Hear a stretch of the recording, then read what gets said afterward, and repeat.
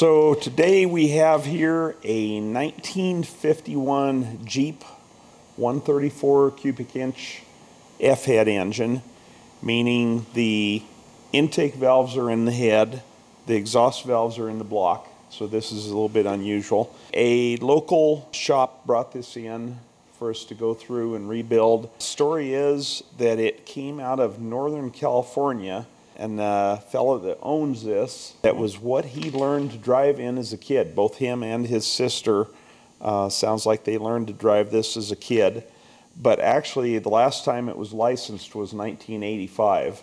So it's been quite a few years since this engine has ran. And they are doing a kind of complete restoration on this truck. They're not making it perfect, but getting it back so it's drivable in again anyway. The shop that brought this in to us, they did go into this as far as they had pulled the head off and looked at it and decided they was in over their head on that. So they put it back together, put all the pieces back on. So I'm not sure what we're going to find inside this thing. But anyway, let's start taking it apart and see what we have.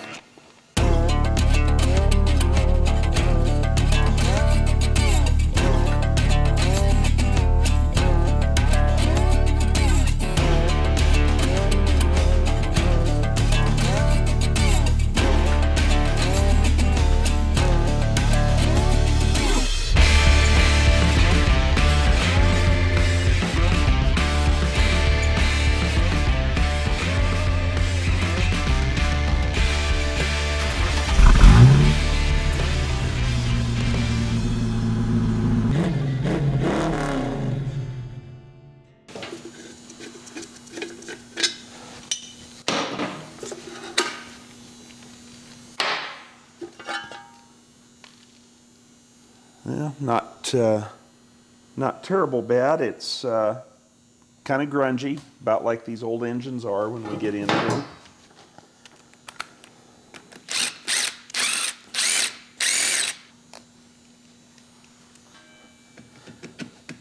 I have a new photographer here this morning. Nicholas is taking some time off with that new little baby they have, but we got to keep things going here. So Josh, my son-in-law, is doing the filming this morning. Hello. And, yeah, say hello. Guy behind the camera.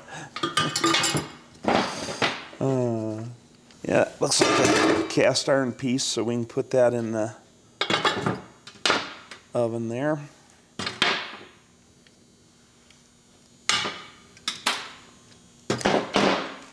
Looks like most of the head bolts are already loose here.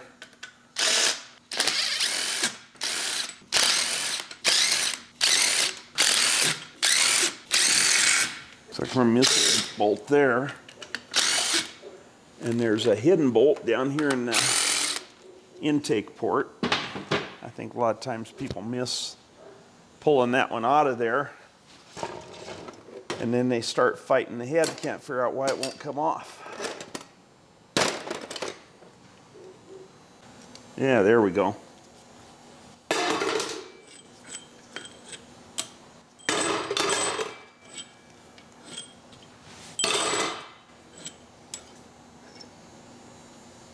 That one is twisted off.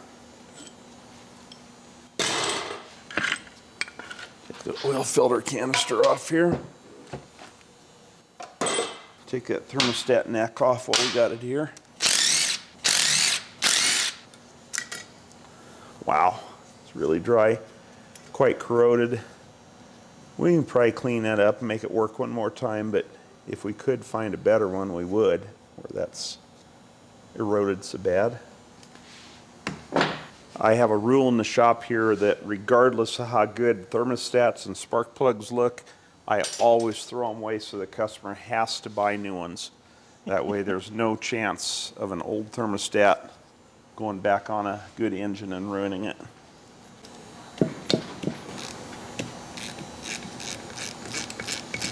Taking out the temperature sending unit. You always want to use a hand wrench on them because the impact will shake them so hard that a lot of times you'll ruin a sending unit. See, we got an oil line on the back here, needs to come off. Okay, I think we're ready for the head to come off. Oh, So, what do we got? See how there's no carbon buildup in this area? I would say that's an engine that's probably been burning a significant amount of oil and has washed all the carbon off of those areas around the outside of the piston. You can see there is quite a bit buildup here in the chamber. Also, look how rusty this is in the water jacket. They have been running this engine with no antifreeze. It's had just straight water in it for coolant. So I don't know if they were in a climate that Northern California is what I was told. I don't know if they was aware that they never had issues with things freezing, or if they were only putting coolant in during the summer months. Is that something people normally did back then? Yeah, back in the day, a lot of times people did that. And it's really hard on the engines because they just build up so much rust in the water jackets when you don't have good coolant in there. Looking at the top of the pistons here, it kind of confirms what I saw there. They're pretty washed clean. I'm sure this thing's been burning a lot of oil. Some ridge in there, not as much as you sometimes see. I don't see any markings on the pistons. Let me go get a caliper here and let's measure the bore size, see if this has ever been done before. Okay, got a caliper here. Let's just take a quick measurement, and that appears to be about 3 1/8 inch, which I believe is standard bore size. So maybe no one has ever touched this motor before. Man, that would be great if that was the case. I don't know if I've ever seen one that was standard size yet. I recall many more of these that were already oversized than standard. So let's keep going here. Get a few more of the pieces off. Take the exhaust manifold off here. That's not going to do it. I'm going to have to get something with a little more power than that. Okay, I'm going to put just a little bit of penetrating oil on them. There's probably a very good chance I'm going to twist some of them off, trying to get them out of there. Twist that stud off back at the block. Hey, look at this. What are we doing today? I got demoted. Got demoted, huh? I feel a little left out. Do you? Feel like maybe you've been replaced? Yeah. What are you doing? What are you doing? Me? Just hanging around. Well, that wasn't too bad. We got, what, 1, 2, 3 of the bolts out, 2 of them twisted off. Looks like we got a twisted off bolt here where the exhaust pipe connects up. We'll go ahead and throw this in the oven, clean that, pull out the dipstick and the oil filler. That's quite a combination. Tube here appears to be loose. Let's pull it out. Yeah. Let's see, what do we got here on the front end of this?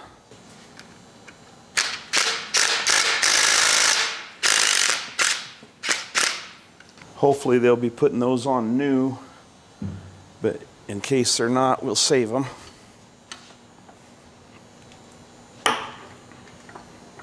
The rubber part of the motor mount. This would bolt to the frame of the vehicle and support the engine in rubber to eliminate vibration. He's dumbing it down for me because I'm not a machinist. Road draft tube, back before any emissions. Blow-by gases just blow out under the hood. Looks like a homemade gasket on it. Lots of years of grease crusted on this thing. Now then, the side cover should come off.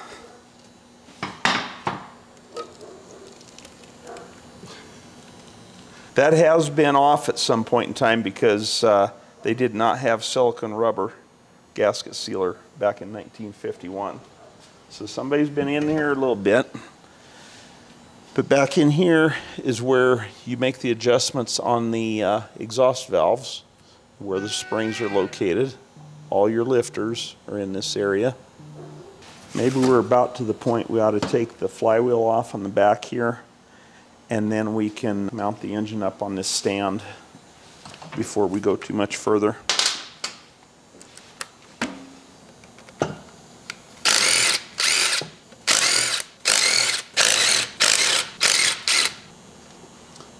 These are a little bit different than most engines. They have 6 bolts or studs coming through to hold the flywheel. What's normal? Usually you just have bolts in there rather than studs. I'm going to take my little washers off. It has star washers on each one of those. Let's see, as I recall, 4 of these are going to be bolts, and 2 of them may be a bit of a taper.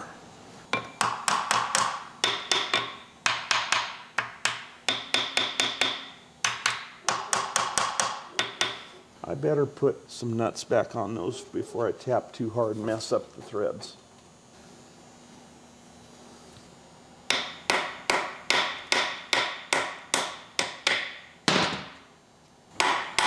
There, broke free.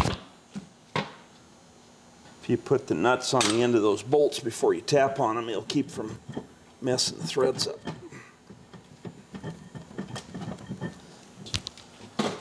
If we look at this now, you'll see there's 4 of these that are basically just bolts into the flange of the crankshaft, and 2 of these have little tapers on them, and it goes into the holes here on the flywheel, so it can really only be put on one position and onto that taper so it holds it where it needs to be. And one of the things you always have to remember is make sure you put those bolts back in the flange of that crankshaft before you put the crankshaft in the engine, or you may end up having to come back and take that back out and do it over. And this plate, I believe, should just pop right off there.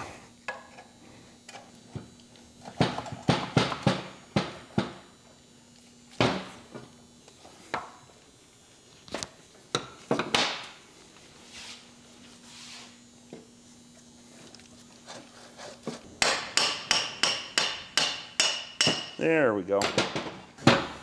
Okay, that can go in the oven. I think we're ready to bolt that on the stand here. It's kind of like putting your Tinker Toys together. Well, that looks like a figure pincher when you're not all around like that. Yes, it very could, very easily. Very well could. But I'm going to hang that there for just a second.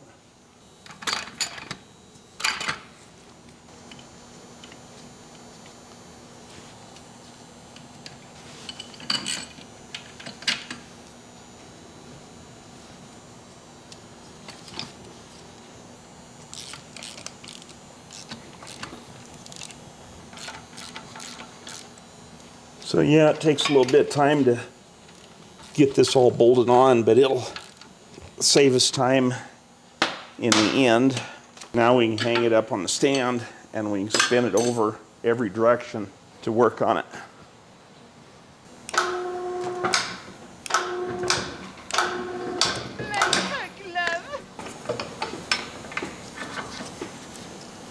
And there we have it up on the stand.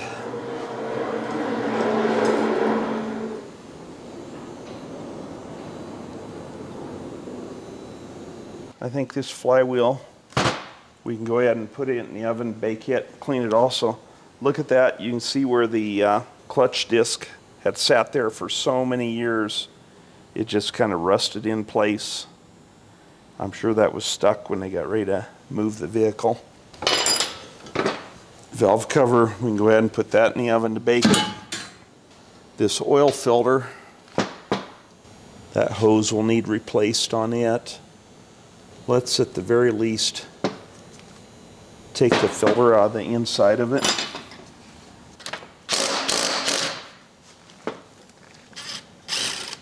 What kind of mess is this going to be? Oh yeah. Oh. Yeah, this is clear full of oil yet. You know, I just took that filter canister out to dump that in our waste oil collection tank. Such a filthy mess, and it did not have a filter in there. They'd left the filter out. It was just a canister full of old oil and sludge. I'm not sure what the story was behind that. This cap, I would normally bake that to clean it, but it has a spring attached to it there. I think we better just wash that first instead of destroying that spring in the oven. So we got to try to figure out how to get this bottom pulley off.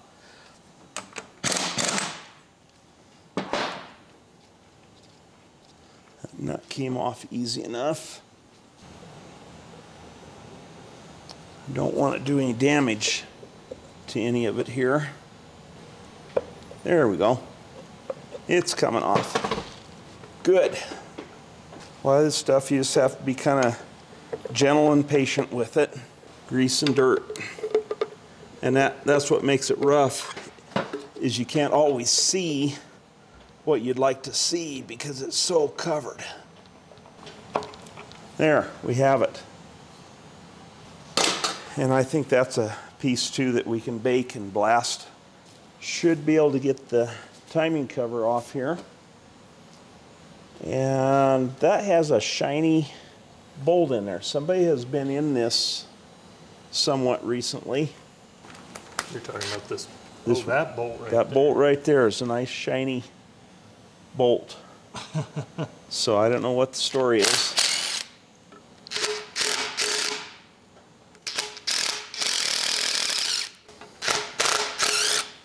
This thing's a little bit hard to find all the bolts on. I know they're there, but they are covered with grease. Interesting, this uses a bolt and nut to hold the timing cover on, as opposed to most engines just having a bolt that's threaded into the block.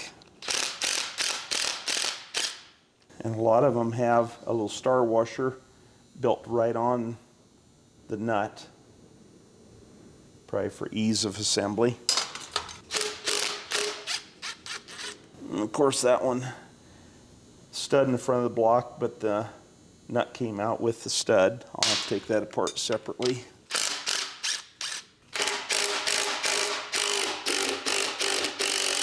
Same thing here, bolt and nut with the star washer. We probably ought to go ahead and tip this thing over and take the oil pan off before we try to pull that cover off of there. I'm going to roll this over just a little bit. I don't want to tip it clear over because I know there's going to be a whole bunch of oil and sludge in the bottom of that pan, and I don't want it to end up in the top of the motor. Just makes it so messy.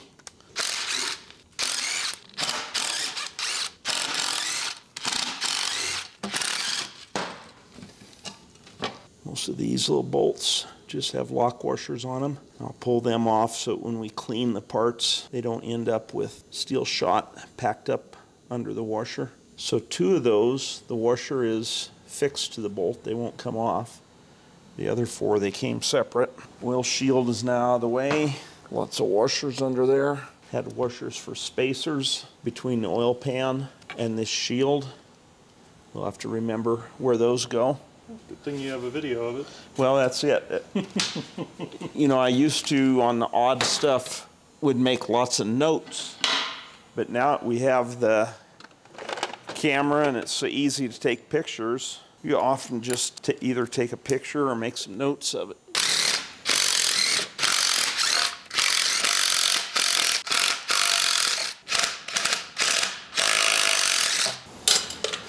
I'm gonna throw this in the oven. And I should be able to get the bolts out on the other side here.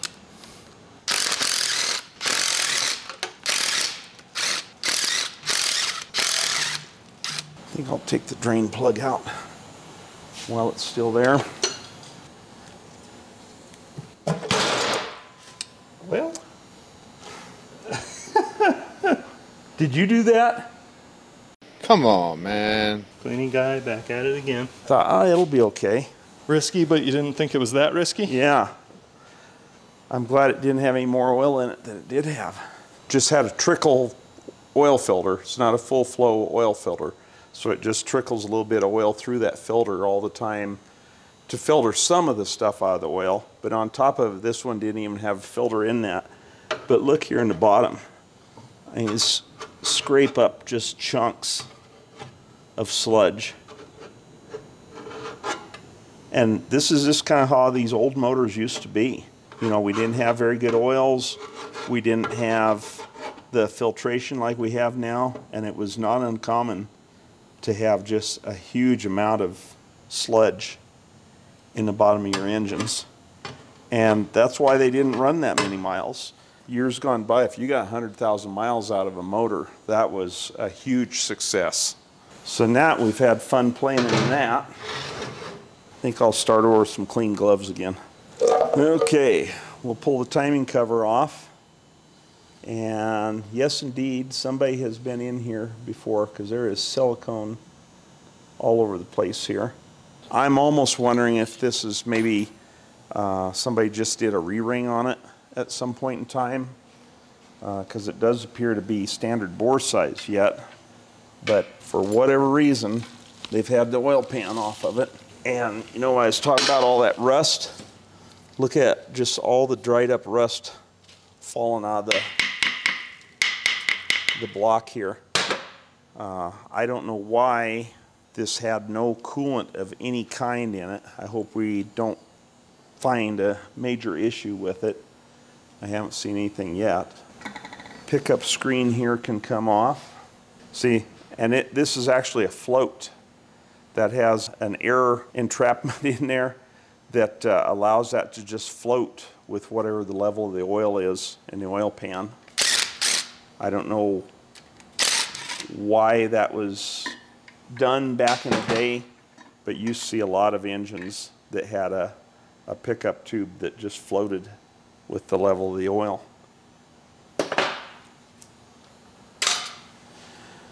Okay, just like that 235 Chevy we did a while back, look at this. We have Pell nuts on all the rod bolts. That was just kind of a thing back in those years, this being 1940s and 50s vintage. They had the second little Pell nut on there as a lock nut to keep the rods from coming loose. Take our key out of the end of the crank there, little half moon key. Then I can take the oil slinger off.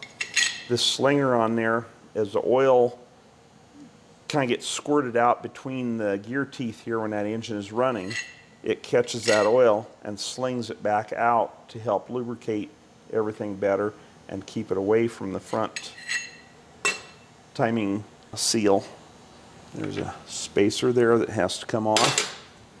And this has 2 threaded holes in there. If we decide to pull that gear off the crank, we'll have to put a puller on there and actually pull that gear. I'm not too sure if we're going to do that just yet. Timing gear. Looks like that's still a fiber gear.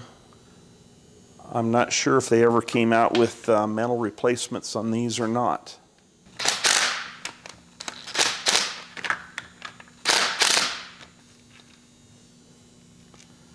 Washer, star washer. I would say somebody over torqued that one at some point in time. That shouldn't be all concaved in as much as that is. Let's see, where can we go from here to turn this thing? I'm going to put some spacers back on here and see if I can use that nut to turn the engine. I'll bet I can stack some valve seats on there to use as a spacer. There we go.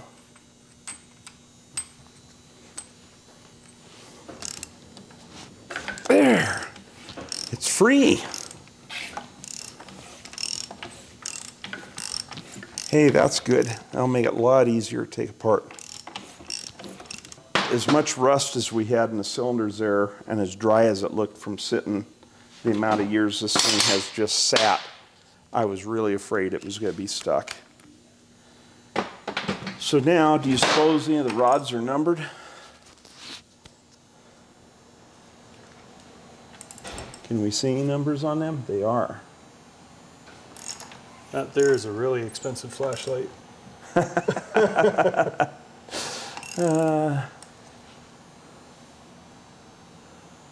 There's a 2 on the cap and a 2 on the rod.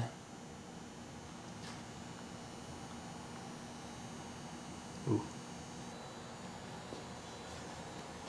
So I don't know if that shows well enough for you, but it shows well enough for me. You feel comfortable with it? I feel comfortable.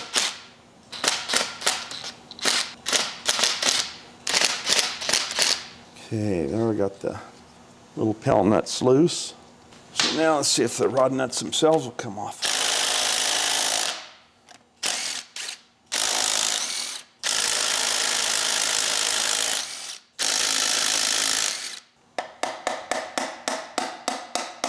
Okay, let's see what this crank's gonna look like.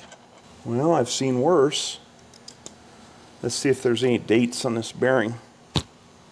No, I don't see any markings on it. I was hoping maybe it would have a manufacturer date on it. Does that help you know if someone has gotten into it previously? Yeah, if I was to take that cap off and it was dated something prior to 1951 or prior, I would pretty much assume they were original bearings. Oh, okay. But I don't see any kind of marking at all on those. My only guess is they are quite worn out. Do you see the where the material's starting to flake away? Oh. See those spots there? So I don't know if those are, they almost look like they've been hot and maybe melted just a little bit. It may have been run, yeah, that doesn't really look like it's just flaking away. It looks more like it was hot enough that it started to melt the bearing material, so it may have been run a little bit low on oil sometime. I wouldn't know anything about that. We won't talk about that then. So a lot of times if I was worried about the crankshaft, I'd put some bolt boots on here to save dinging up the crank, but I know we're going to be grinding this one, so I'm not going to even worry about it right now.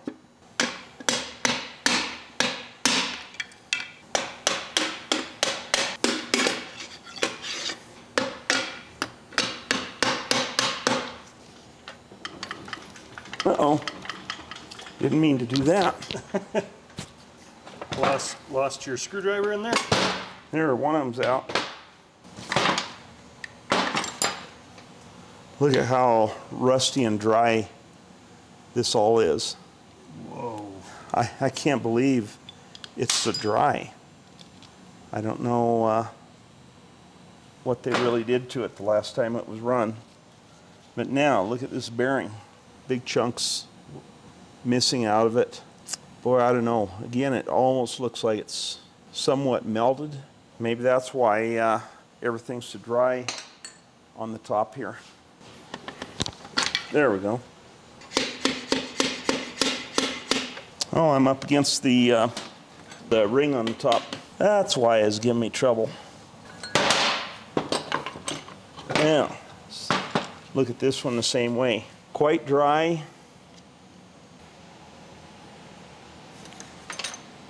Yeah, this one really shows.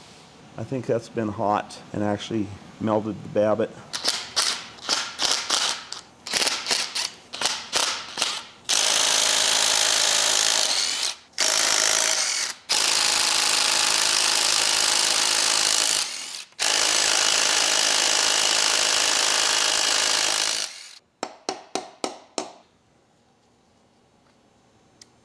Ah, there's some numbers. Oh, there it is, CB236M. So that's a Cleveite bearing, CB236M. I'll bet that's standard size. I don't know if they would have been the OEM supplier to this or not. I'm almost thinking those may be the original bearings.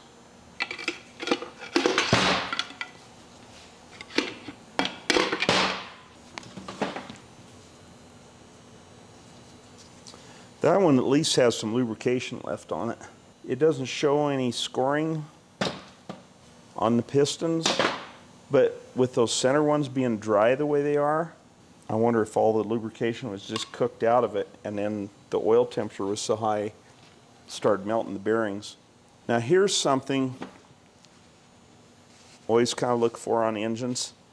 See the wear pattern on that piston skirt there, how it kind of comes off to one side here a little bit. It's pretty much straight up and down here, but it comes off over here. There's a real good chance that that connecting rod is bent ever so slightly.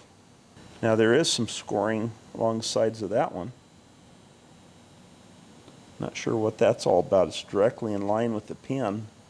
And if you look closer, I can see some shiny on the edge of that pin. Which one is this? That's number 4. Oh my gosh, look at this. That wrist pin has been out far enough. It's run up and down the side of the cylinder wall. Okay, so we got this piston out, and I started noticing, whoops, these marks right in line with both sides of the pin. And if you look right here on the edge of that pin, I can see it's shiny, where it shows having worn the carbon off of it. But now let's look down inside the cylinder. Look at the grooves that has worn into the cylinder wall where that pin was running up and down the side. Oh, no. So I don't know why that would be out there. We'll have to check, see if that pin is loose in the rod and had moved, or if that rod is bent to the point that it's allowing that side of the rod to push clear out and cause that pin to wear the cylinder wall. That may end up having to have a sleeve put in it. Rather than bore it, everything so big to clean that up, we might just come back in, put a sleeve so we can go to a smaller oversize. But I'm curious, I'm going to tap on that pin a little here and see if it moves in the rod. No, it's tight. It is not moving. And it's centered up about as well as it can be, but for some reason that rod was pushing clear over and bringing that pin clear to the edge, and I don't know why. Could that be why the oil pan had been off? You suppose that was something they had an issue with and somebody went back into it? I don't know. We'll never know. I heard it was lunchtime. Let's go eat lunch. That's more important than this engine. I agree. Okay, let's hang it up for a little bit. Okay, we're back here from lunch, ready to tear down some more of this.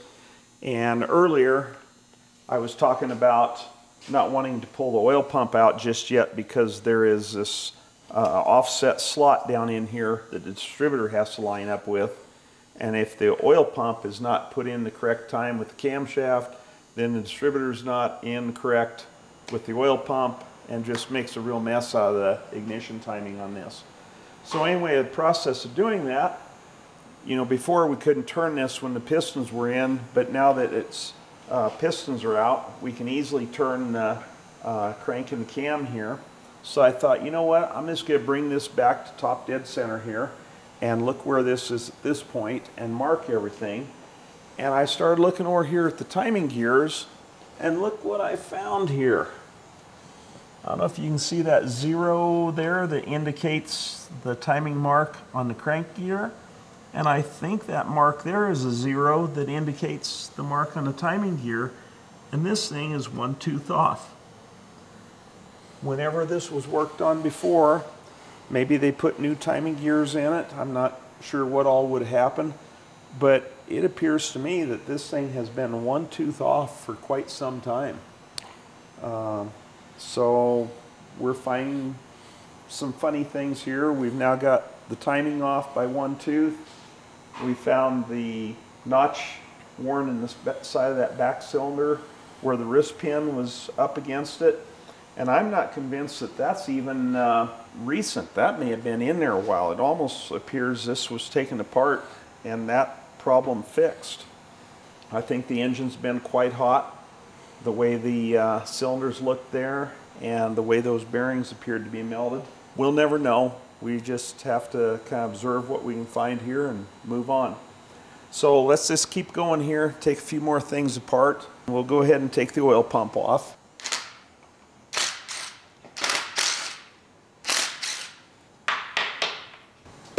And out comes the oil pump. Now maybe we can see that a little bit better, where that screwdriver slot is in there and it is offset one side, so that has to go back in the right way to have everything timed correctly. And we can probably find some literature on this that tells exactly how that goes, but I also want to look at how it was when we disassembled it to begin with here. Let's see if we can get the crankshaft out of this block. He's going to mark a number 1 here to the front side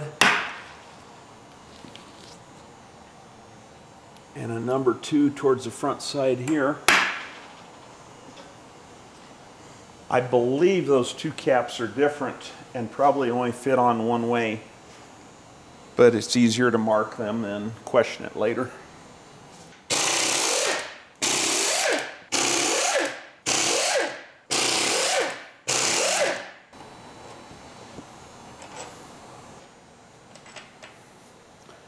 We're probably going to have to go get the puller to pull that one out.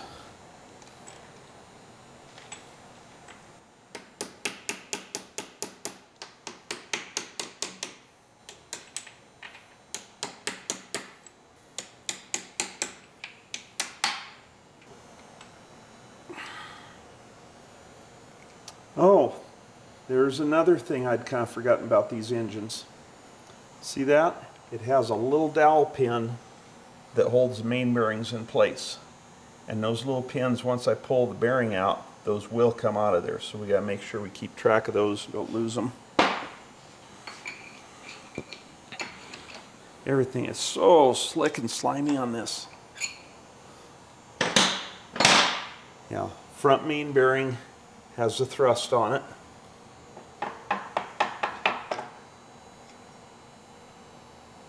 Let's see if there's any dates on these. It says standard size. I'm going to say that's original bearing. Wow. I don't think that's ever been apart. Yeah, I think that's all the original on there yet. This is kind of a homemade tool. Actually, I gotta give my dad credit for this one. He made this for me years ago. Works on blocks like this one and V6 Buicks. There's probably some others that we've stumbled across over the years.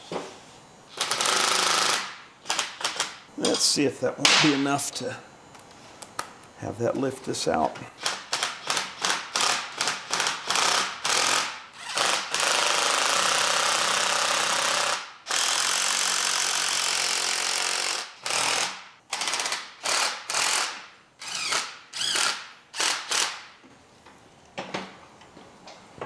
And there we have it.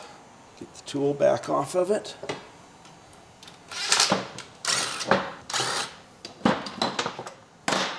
There's the rear main. They have a kind of piece of rubber plug that goes along each side there to seal the area between the cap and the block. And then they have the good old rope rear seal here.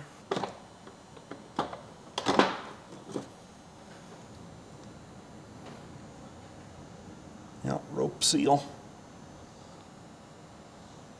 No neoprene rubber there. So that's literally a piece of rope? It's a piece of rope. Yeah, it's a piece of kind of woven rope. Has a lot of graphite in it. I'm sure this one is probably actually asbestos. I would assume the age of this, that's probably made out of asbestos. I think today they make them out of maybe Kevlar or materials along that line, but you just can't beat the old asbestos seal. Yeah, that bearing is marked standard on there. You can see standard stamped on there. And FM, Federal Mogul. Oh, look at here. There's our date. 9/52. 9th month of 52 was when that was manufactured. So this is either a little bit newer engine than what that truck came out with, or this bearing has been put in after the fact. So no telling, but I would consider that be the manufacturer date of 9/9/52.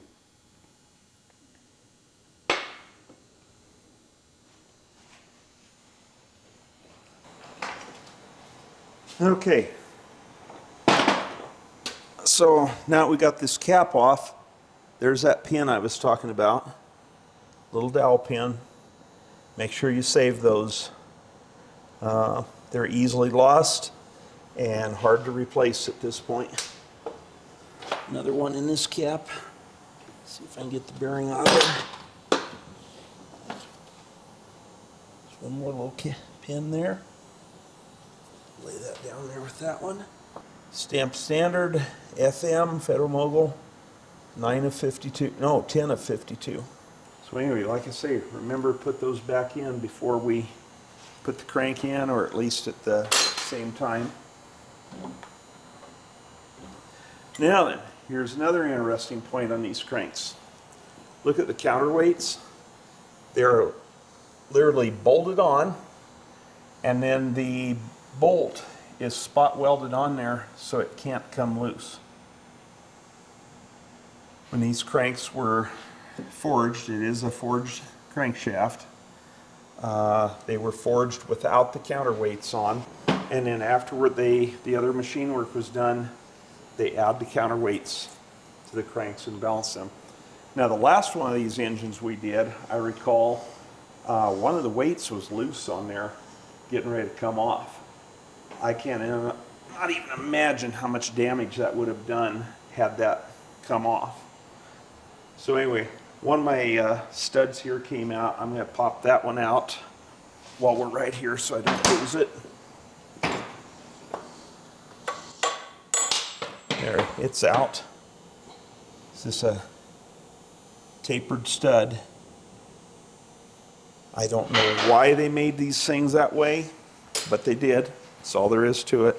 We'll have to put the puller on that, pull this bottom timing gear off and the thrust plate here, and we'll find there are shims in there that you either add to or take away from to set the in play in the crankshaft.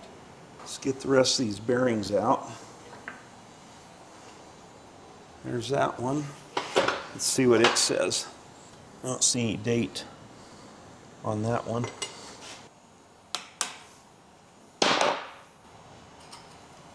It says standard size.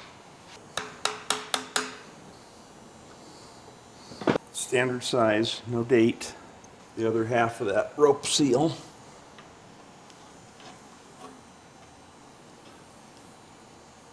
Let's get these pins out. Oh, that one's stuck. It doesn't want to come loose. That one might have to stay till we do some cleaning on the block. Why don't I take a couple of these brackets off the side, get them out of the way.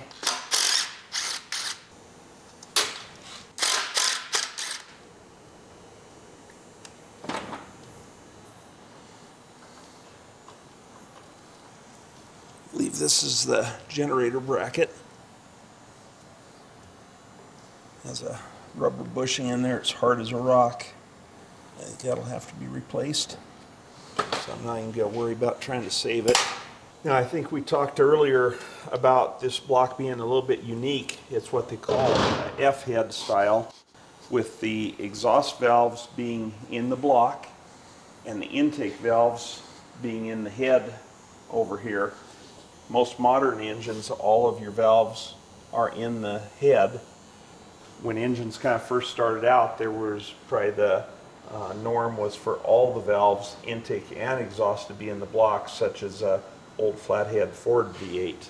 The early 134 engines were a flathead style with all the valves in the block, but then as the years went by, they made the change, put the intakes in the head.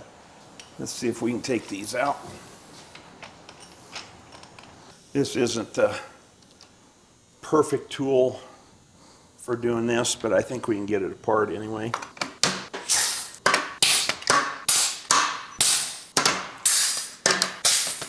My angle's not quite right here.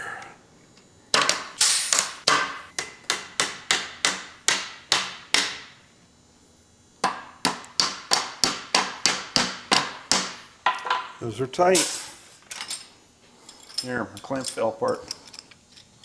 Why don't you take one hand and just hold a hand on that, like that. There we go.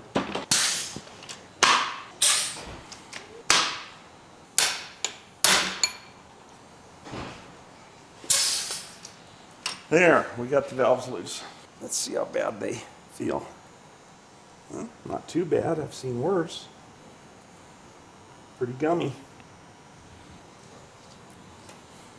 Really gummy. Yeah, those are really gummed up. Look at all that varnish sludge buildup on it. Face of the valve, really worn. Oh yeah, look at that one, how cupped that is. They got all their use out of those valves. I think we have one more keeper in here. That got it. Guides aren't, I mean, they're worn, but they're not wiped out by no means, but boy, those valves are shot. Definitely be replacing those. See if I can get the springs and retainers come up out of here. There's one, and you'll notice the spring is wound tighter on one end. Coils are wound tighter than this end. That's the end that goes towards the heat, towards the block itself.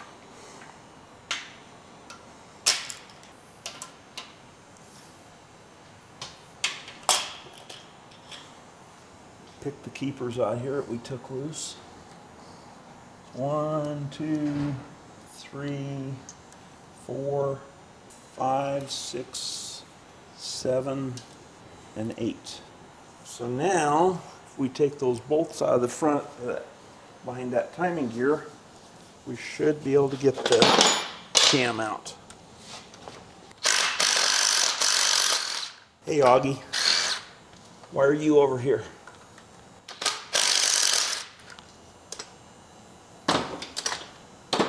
Okay, here comes the cam.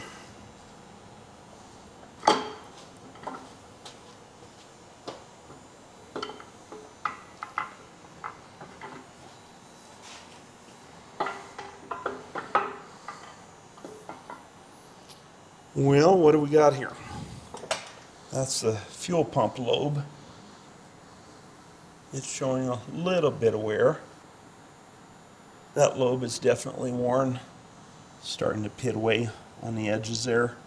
It's very rounded on the nose. Same way with that one. A lot of pitting. Let's see, which ones would that be? That's the intake lobes that are looking the worst. The exhaust lobe is much more pointed due to the design of it. It's just the way they are. That one there is an exhaust. But that one there, intake, naturally more rounded, but it's worn quite a bit too. So we will be either sending this cam out to be reground or replacing it with a new one, depending on what we can or can't get at this point in time. So let's see if we can get this front plate off here. A few more bolts. Looks like one there, there. I think that's it. And I'm going to go ahead and take this ground strap off.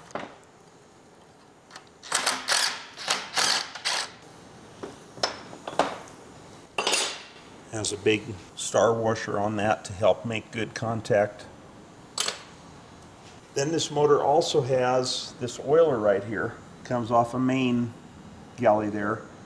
And I can't see it right now, but there's probably a little tiny hole in here. I think I can feel it. It's right there on that side. I don't know if that shows on camera. but that sprays oil right into the teeth of the timing gear to keep those well lubricated. So we'll take that out. Gallery. You know what? I've called it Galley forever, and I'm going to stay with Galley regardless what people say. And I actually saw some comments on there that they claim that in GM tech manuals, old tech manuals, they're referred to as galleys. And I am going to dig out some of my books and see if I can find that anywhere and see what's really going on with that. Okay, there's our front plate. Nasty, dirty, crusted up. We'll bake that, clean it, make it look like new again. These engines use one cam bearing in the front. All the other positions, three other positions, they only have 4 bearings on them, are just metal to metal. No bearings installed, so we'll knock that out of there. Since we're going to have to do something with that cam, I'm not even going to try to keep the lifters in order. We'll send them in, get them refaced. I think our buddies out there at Delta Cam should take care of that for us. Cupped out, wearing away. Be interesting to know how many miles or hours this engine really has on it. Probably not as many as you might think. Probably lots and lots of short trips, start and stop. Oil changes far and few in between. Alright, so we've got this thing pretty well down. Maybe I'll get the tool that's knock that cam bearing out.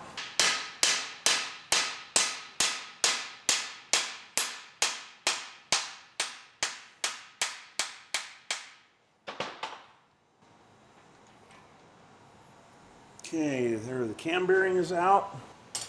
Like I said, there's no other cam bearings in there. The rest of it rides metal on metal.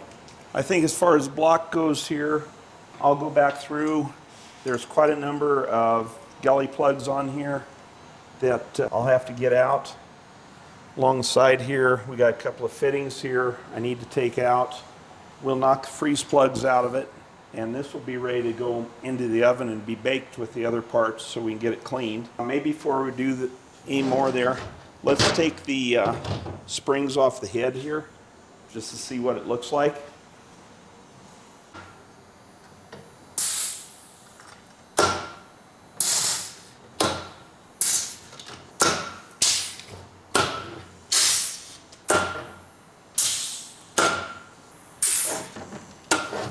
Those keepers are really stuck tight in there.